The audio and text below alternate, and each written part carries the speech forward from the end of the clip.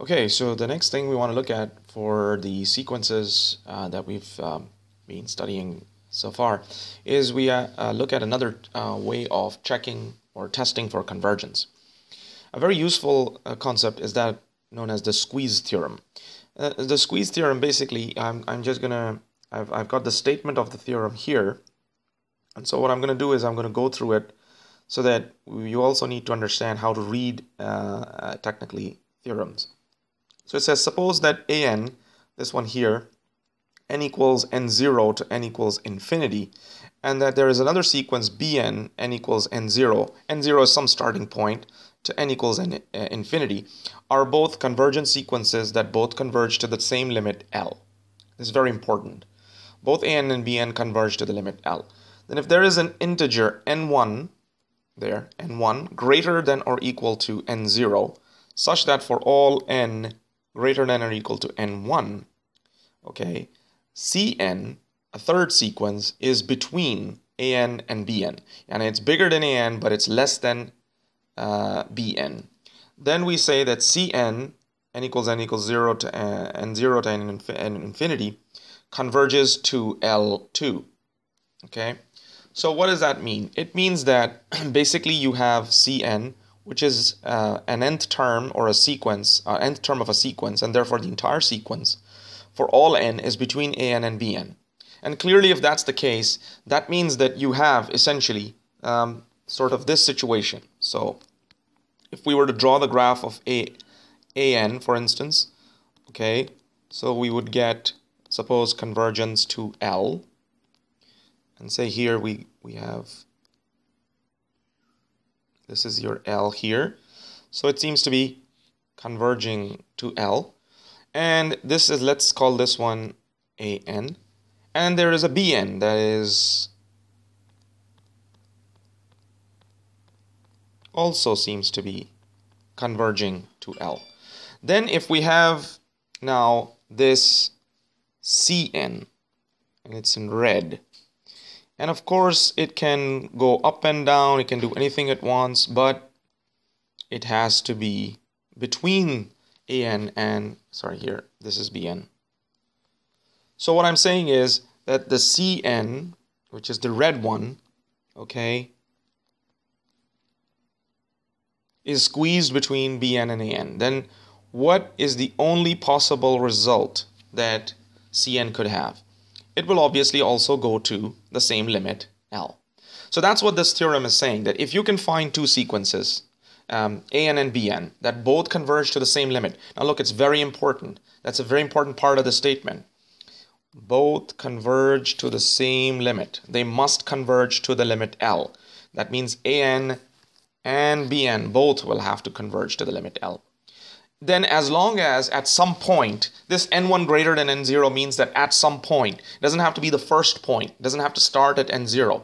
Suppose the third point, the fourth point, or the fifth point, whatever it is, Cn is between an and bn from then on.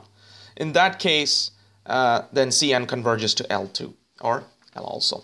So that's what the squeeze theorem is saying. Now let's look at an example so we can try to use this theorem. So we want to apply the squeeze theorem to sine n over n squared from n equals 1 to n equals infinity. So this is our sequence, n equals 1 to infinity, and now we want to use the squeeze theorem to try to do this. Well, let's go on the side here and let's look at what can we start with. Well, the easiest thing to start with is sine n itself. We know something about sine n in terms of inequalities. We know that it is between -1 and +1, right? For all n, that's what it's going to be.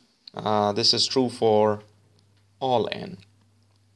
Okay, and here I'm going to continue to use this symbol for all. It looks like an upside down A. So it's true for all n. Okay, this is a, we know this for a fact. Now if we divide both sides by n squared, then we end up with sine n over n squared. But then that means here you have -1 over n squared, and here you have 1 over n squared. So now we've got the sequence sin n, well, the nth term of our sequence sin n over n squared between minus 1 over n squared and 1 over n squared. And this is true for all n. In fact, it's true for all n greater than or equal to 1. Okay, so this is true for all n greater than or equal to 1. So if I go back here for a second, you see this here, n greater than or equal to n1. This is the n1, in fact. So now the question remains, if we can test these two sequences, because you can think of this as two sequences, 1 over n squared and minus 1 over n squared. Now, if we can somehow now check these sequences, we know that, well, what we have to do is we have to look at their limits. So the limit of minus 1 over n squared as n goes to infinity is clearly 0. And also the limit of 1 over n squared is 0.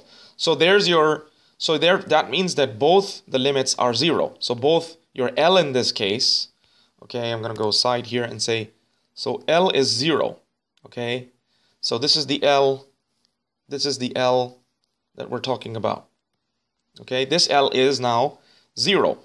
If this limit is 0 and both of them are the same, that means that sin n over n squared, because it's squeezed between the two sequences 1 over n squared and minus 1 over n squared, must also converge to 0. Therefore we say, by the squeeze theorem, the limit, assume that the limit most likely as n goes to infinity of an is also equal to 0. And I'll just leave that as an extra theorem, an extra idea for you, an extra rule to keep in mind, that sometimes it may be a good idea to use this. And here I'll show you, for instance, an alternating sequence. So this is an alternating sequence that alternates sign between minus 1 and plus 1.